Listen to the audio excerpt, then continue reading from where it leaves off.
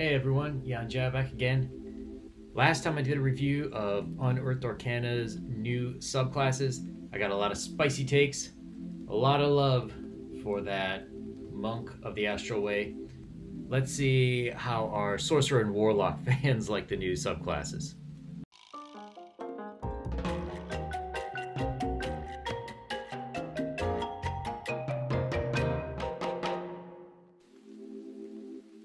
So these two, the Sorcerer and Warlock, they both seem to be focused more on a horror campaign.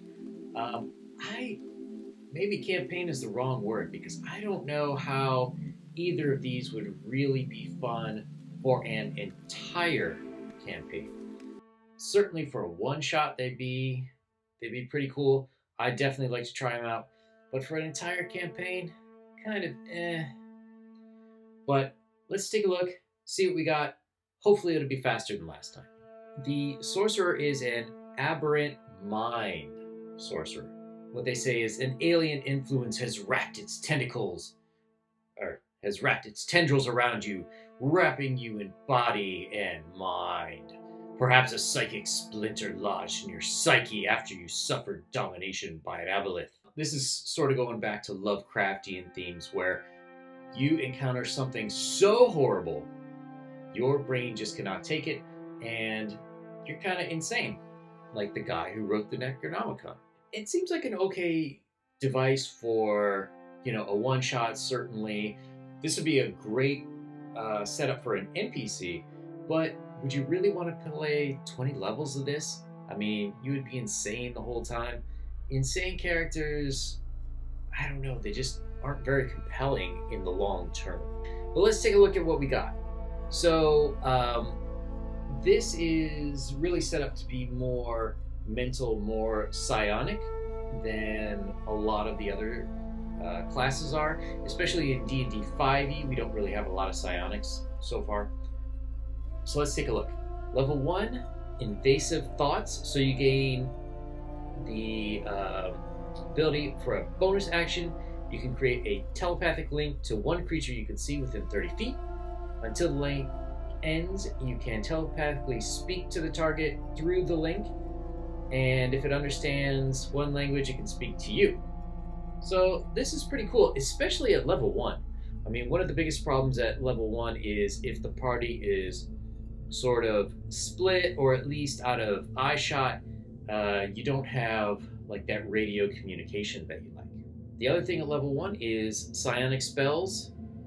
So the aberrant nature changes your mind in subtle but profound ways.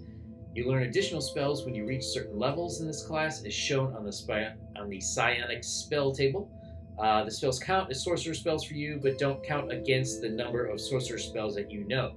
So they're basically gimmies.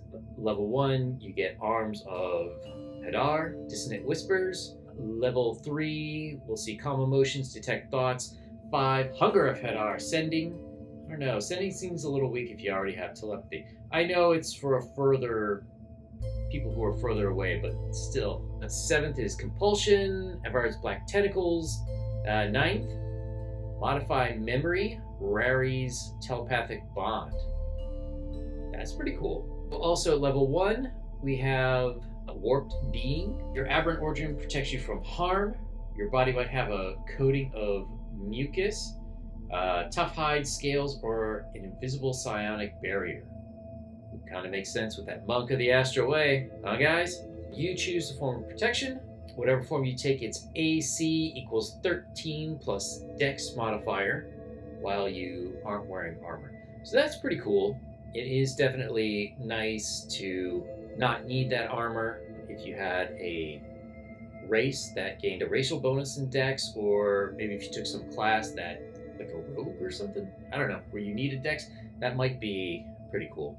Psionic Sorcerers, Psionic Sorcery. So at 6th level, you can cast any of the spells gained from Psionic feature by expending a spell slot as normal, or by spending a number of sorcery points equal to the spell's level. If you cast a spell using sorcery points, it requires no component. So that's pretty darn cool. Number 6, Psychic Defenses. You gain resistance to psychic damage, and you have advantage on saving throws against being charmed or frightened. Saving throws against advantage against being charmed or frightened is pretty good, unless you're some sort of an elf race, which would already have, well, no. Well, they would already have advantage against charm, so that's a little bit of a waste. Now, the resistance to psychic damage, there's not a whole lot in the game that actually uses psychic damage. Yeah, I know there are some, but not that many, so it's very specific, or instance specific. If you're in a certain kind of campaign where you're up against a lot of mental enemies, it's great. If you're fighting goblins or, I don't know, level 6 maybe orcs or something like that, it's kind of going to be a waste. From level 6 straight to 14, you can unleash the aberrant truth hidden in your flesh. As a bonus action, you can spend 1 or more sorcery points to magically transform your body for 1 minute. For each sorcery point, you can gain the following. You gain a swim speed equal to your walking speed, the ability to breathe water. That's pretty cool, but at level 14, like, somebody's gonna have water breathing. It's only a level 3 spell. And you gain flying speed equal to your walking speed and can hover. As you fly, your skin glistens with mucus. Disgusting, but very cool. Flying is pretty much always handy, although fly is also a level 3 spell. Your body, along with any equipment you are wearing or carrying, becomes slimy and pliable. You can now move through spaces as narrow as 1 inch without squeezing, and you can spend 5 feet of movement to escape from non-magical restraints or being grappled. Alright, that's pretty cool. But then again, you know, at level 14, I don't know. That one is like 50-50 with me. It's good for getting out of jams, getting out of dungeons and whatnot.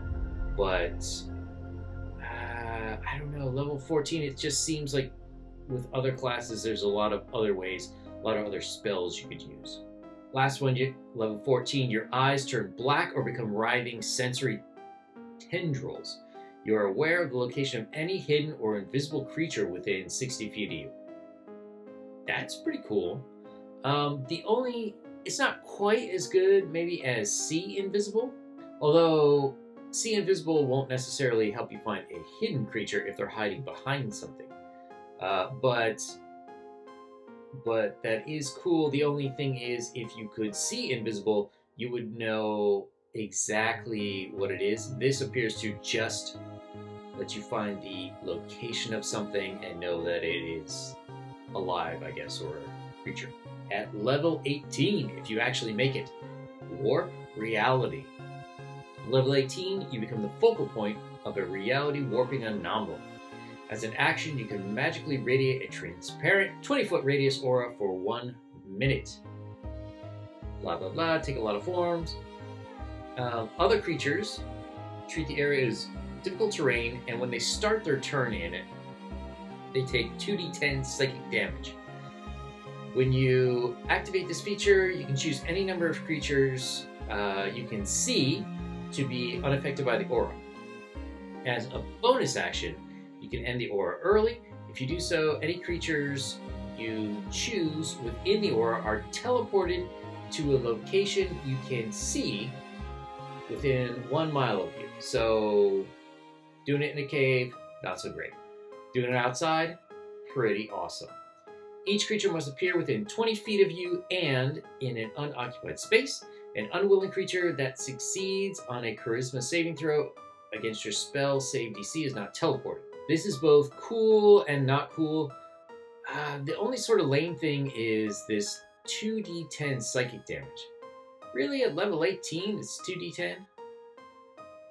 Now, the nice thing about this is, as an action. Okay, so it doesn't require any sorcerer points. It doesn't seem to require any spell slots or anything, so that's nice. But 2d10? I mean, that's pretty lame. It is psychic damage, which the vast majority of things in the game do not have resistance against. At least you'll get somewhere between 2 and 20 points of damage at level 18. I do, however, like the teleportation. Free teleportation to somewhere you can see within 1 mile. That will definitely save your party's butts on many occasions. Although, like I said, if you're indoors, in a dungeon, in a cave, you're kind of screwed. But otherwise, that is pretty awesome. That is the Aberrant Mind Sorcerer. Next up, Otherworldly Patron. This is talking about the Lurker in the Deep. Okay, so raise your hand if you think they've been watching Critical Role, and that's where they decided to do this. Yes, Fjord's patron. I don't know. I'm really behind on my Critical Role episodes, but I do recall a lot of these things being fairly similar to what Matt Mercer is doing. Kind of makes me wonder if he had a hand in the creation of this. You make a pact with an entity that lurks somewhere in the deep ocean, or even in the elemental plane of water, such as a kraken, ancient primordial, or monstrous being from creation's early days. You serve as the creature's eyes and ears, watching the world beyond its domain, reporting your findings. You may have gained this pact as a member of a cult dedicated to the entity, or after your patron saved your life when you nearly drowned at sea, just like Fjord. This is pretty cool. Okay, Kraken. Yeah, alright, okay. For me, this also could be pretty cool if you're playing with the Great Old Ones, creatures from beyond. A lot of these sound fairly Cthulhu-like. So your expanded spell list. Lurker in the Deep lets you choose from an expanded list of spells when you learn a Warlock spell. Following spells are added to the Warlock spell list for you. Create or destroy water. Very handy, especially at level 1. Thunder Wave. Pretty darn cool. Gust of Wind. Yeah, okay. Silence. Silence can be pretty awesome. Lightning Bolt. Sleet Storm. Very cool. Control Water. Yeah, I don't know. I got a campaign with a wizard up to level 12. I think I used that exactly one time. And even then, it kind of screwed over a lot of my party. Not so great. Evar's Black Tentacles. Could be very cool. Commune with Nature, I guess. Makes me think of some hippie stuff where people are running around naked, but whatever. Cone of Cold. Always a favorite. Level 1, Grasp of the Deep. Gain the ability to magically summon a spectral tentacle that strikes your foes. As a bonus action, you create a 10-foot long tentacle at a point you can see within 60 feet of you. Lasts for 1 minute. You can make a melee spell attack against a creature within 10 feet of it. On hit, the target takes 1d8 cold or lightning damage, your choice when it takes damage. Its speed is reduced by 10 feet until the start of your next turn. And when you reach level 10, it goes up to 2d8. I don't know, this is kind of lame, in my opinion, because you could take a cantrip, and I always forget which one. It's Frostbolt, I want to say. I have it on one of my characters, I should really know. But it's basically the same thing. It's a 1d8 with a reduction of 10 feet in its speed until the next turn, except Frostbolt, assuming that's the right name, it will level up a bit. I think level 6 you get 2d8 for sure. Level 11 you end up with 3d8 of cold damage. I guess this is nice because you can pick cold or lightning instead of just cold. Bonus action, you can move the tentacle 30 feet. This would be cooler if you could use it to restrain someone, but I guess you can't. So, Scion of the Deep. Level 1, your patron accepts you into its inner court of servitors. You can telepathically communicate with any aberration, beast, elemental, or monstrosity that has an innate swimming speed. I guess that's kind of cool. Definitely it's cool to telepathically communicate, especially with the beasts. I mean, there's a ton of swimming beasts all over. If you're in like some pirate sea campaign, this will be boss. Potentially cool. It's really going to suck if you're at a desert. Level 6, you get Fathomless Soul. Your patron grants you greater abilities. You gain the following benefits. Breathe both air and water. Not bad at level 6. You gain swim speed equal to your walking speed.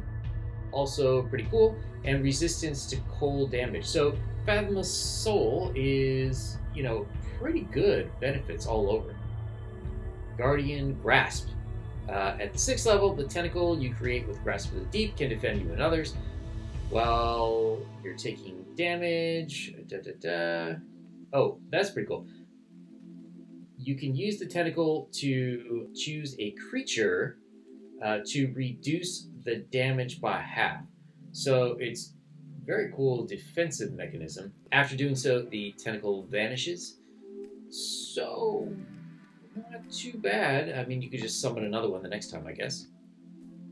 Oh, no, actually, you can't because you need to... Let me see, you can... Back here in level 1, you can summon the tentacles a number of times equal to your charisma modifier, minimum of 1. Yeah, you know, you could re-summon it in a tough fight. You get a maximum of 5 from normal upping of your stats. By level 6, I don't know. You could probably summon it 4 or 5 times before taking a long rest, so it's not too bad. Devouring Maw.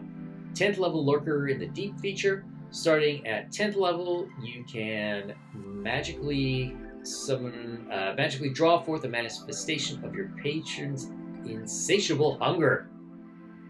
Why do they always have to be hungry? Why can't they just want information or, you know, just to dominate things without being hungry? A little too much Matt Mercer inner influence, if you take my drift. But at any rate, choose a point you can see within 60 feet of you. For 1 minute, a translucent maw manifests in a 10-foot radius centered on that point. Each creature within the area must make a strength saving throw or be restrained. Be restrained. I guess it's like you put him in like a mouth prison. The teeth are like jail bars or something. Any creature that starts its turn in the maw's area takes 3d6 cold or lightning damage, your choice. As an action, restrained creature can repeat the saving throw, ending the restraint on a success. At the start of your turn, if there is a creature in the maw's area, you gain temporary hit points equal to your warlock level. That's pretty cool. That's a really nice feature, especially at level 10. You can get 10 temporary hit points. That's not bad at all. Unleashing the Depths, level 14. Starting at level 14, you can call your patron for aid. You choose a point within 30 feet where your patron tears through reality, manifesting a measure of its thalassic grandeur. Choose one of the following effects. So transport. You and up to 5 willing creatures of your choice that you can see within 30 feet of the manifestation, grasped by the tentacles, yanked through the patron's realm, teleport you to somewhere within 100 miles that you have visited within the last 24 hours. Overall, pretty cool, except if you have like a typical 5-man party and somebody's got either pets or you've got like a ranger with a beast companion. Oh, goodbye, my beast friend, because that's not quite enough. Fury. You can direct a barge of spectral tentacles to issue forth and strike up to 5 creatures you can see within 30 feet. Each target must make a dex save. On a failed save, creature takes 6d10 cold or lightning damage and is not prone. On success, it only takes half damage and is not knocked prone. So that's pretty cool, man. 6d10. It is level 14. 6d10 might be a little low, but the fact that you can do that to multiple creatures, up to 5 creatures, I mean, that's pretty good. It's level 14. How come there's no, like, level 18 feature on this? That's weird. Alright, at any rate, there's also a new spell, a new cantrip, suitable for psionic-themed spellcasters, Mind Sliver. It is on the Sorcerer, Warlock, and Wizard spell lists. You drive a spike of psychic energy into the mind of a creature you can see within range. The target must make an intelligence saving throw. Unless the saving throw is successful, the target takes 1d6 psychic damage. And the first time it makes a saving throw before the end of your next turn, it must roll a 1d4 and subtract the number rolled from the save. So that's pretty cool. The spell's damage increases by 1d6 when you reach 5th level, 11th, and 17th. So that's a pretty standard cantrip upgrade. It's got some nice features and some not so great features. There are several cantrips, Frostbolt again, and I can't think of the other ones, but I think there's 2 or 3 more that do 1d8 as opposed to 1d6. 4d8 can definitely get you a lot more damage than 4d6, but the thing I like is the saving throw kind of sucks, but at least the target subtracts 1d4 from its roll. So that can kind of help even against more intelligent creatures, or if you're playing against like wizards or something. All right, everyone. So this has been the new UA classes: Lurker in the Deep, which is a warlock, and the Aberrant Mind for the sorcerer. What do you guys think? Are these classes that you'd like to play?